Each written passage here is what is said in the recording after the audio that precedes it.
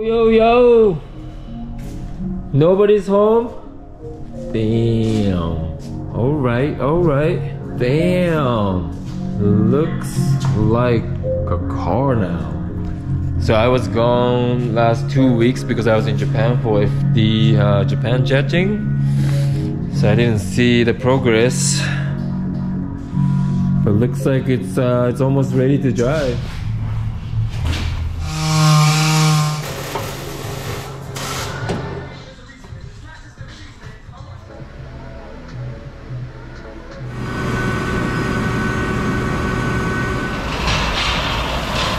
Looks like a lot of angles coming up too, hopefully. I don't know. That's what we need to go over right now. How much do you want? And don't tell me all of it. All of it. That's always the case, man. No. Let's be realistic here. That's already quite a bit. Well, good, because that's all you're gonna get. Oh yeah? No, Yeah. that's more than enough. What I can feasibly get within the constraints that we are given. Oh. Alright. Got some new parts. What up, what up? What's up? Yo. These are the hose. That's all I got. Intercooler. Intake manifold got refreshed. And got new hoses. We don't need it. And the drive shaft, new length. And I just noticed my logo's in it. It's crazy, man. Parts came from Subaru. The rear bumper, hood, trunk, taillights, headlights. Anyways, it's gonna look like a brand new 2022 BRZ. So you're gonna just weld this whole thing, right? Yeah, all this is gonna get welded. This is the spacer. And now it's eye to eye. Oh, right?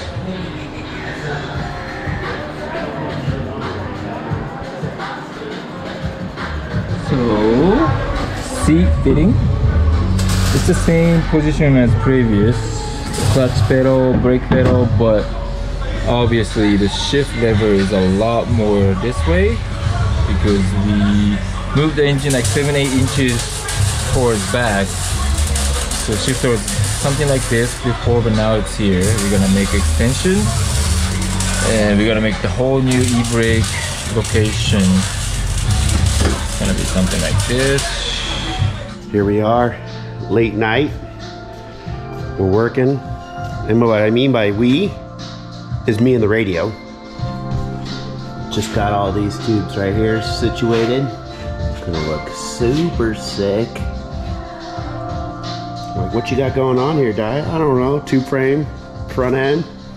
No big deal.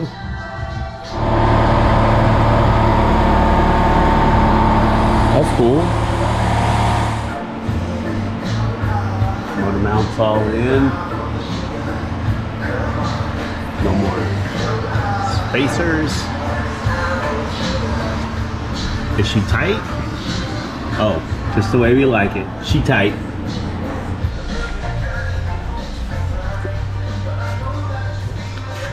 Hello. Where's the motor in there? Oh yeah, it's way back there.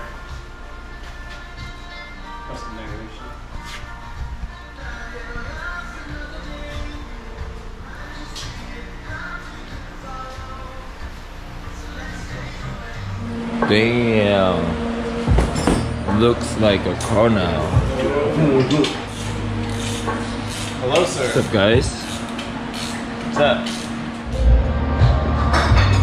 New shock setup.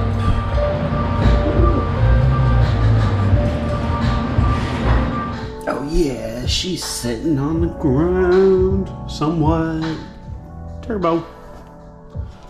You guys probably recognize all of this.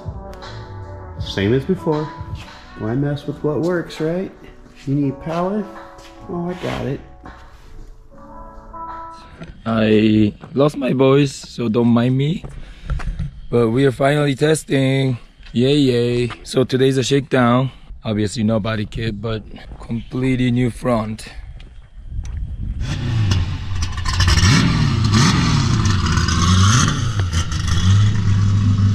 I'm gonna ask him again, you know, why we did this. Well, the strength, the openness, and the rebuildability, which Obviously, this car has been, what, 8-9 years old? 8 years completing. How many times have we pulled the front end on this thing? Too many times. Right. And so, you know, it gets to a point where the material is weak. And based on our rules and stuff, we're not really able to change a lot of items. And with the tight constrictions of having races in FD every couple weeks, there's not a lot of time to do a major adjustment, like take a whole front of the car off and put on a brand new one. Right. So now, given this ability, we're able to modify this, and if anything gets wrecked, it's much easier to replace a tube than it is a whole front structural member of the car like the factory was. And it also opens up a lot of possibility to have better suspension design and more adjustment. And it's a good learning curve, because now we'll know, like, you know, before we were stuck in certain limitations based on the car within the rules. Now, because it's not a competition car anymore, there is no rules. So now, why not go wild and really get a good understanding of what makes a drift car work? Right. So what did you do quickly? So you did the double arm instead. Okay, so it's upper and lower A-arm, so there's no more strut. So the shock is actually a shock, not a strut, which offers adjustability top and bottom and forward back, so we can control all aspects of the suspension geometry now. There's additional holes in here to be able to mess with the roll center and or anti-dive. Another thing to be able to play around with to learn more about what makes these cars work. So driving wise, it shouldn't be too different from what was, right? I mean, I'm about to find out. I mean, there's going to be definitely a little bit of a learning curve with it, because I mean, it's different. Right. So there's that. But right out of the box, it should be, you know, a very drivable car. Cool. Let's find out. All right. Shake it down.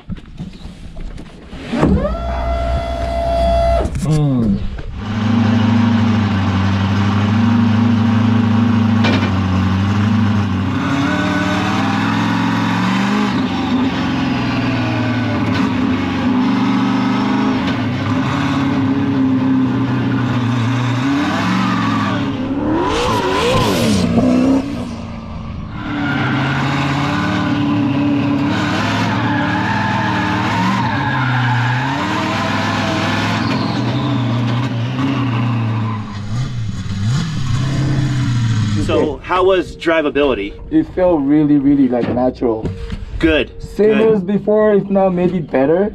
We'll have to play around with tire pressure. I put it up a little bit high because I know when we do the road cars what they run. Yeah. So I kind of went with that. So we can play around with it too. So off the shelf, it's perfect. So yeah, let's make sure engine's fine. Then I'm gonna drive a little bit harder with the same setup. Perfect. Then we can adjust from there. Okay, cool. I'll get the data going and get it over to the tuner and have them look it over. All right, I got my fire suit on. Put some more reps.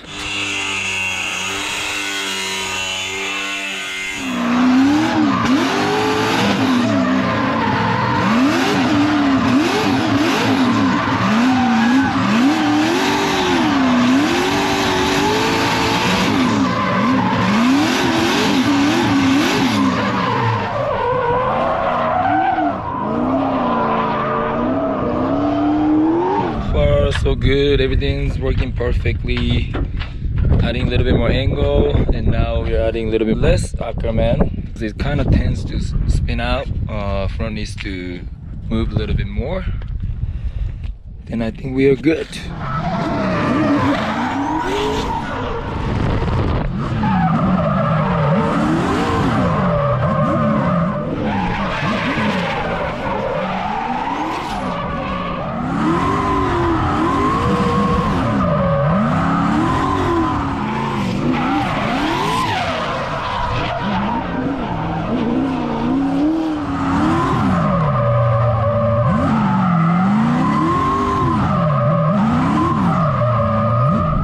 That was good. Yes, it was. Of course, it sucks. Yeah, it does. Yeah, didn't have time to wrap it up with the truck, but everything went through smooth. Need little knickknacks. Yeah, a little fine tune on the steering angle and associated situation, but nothing seemed to move or get out of whack or leak or you know, as good as we could expect for the first time out with a new setup like that. And literally a whole new front of the car.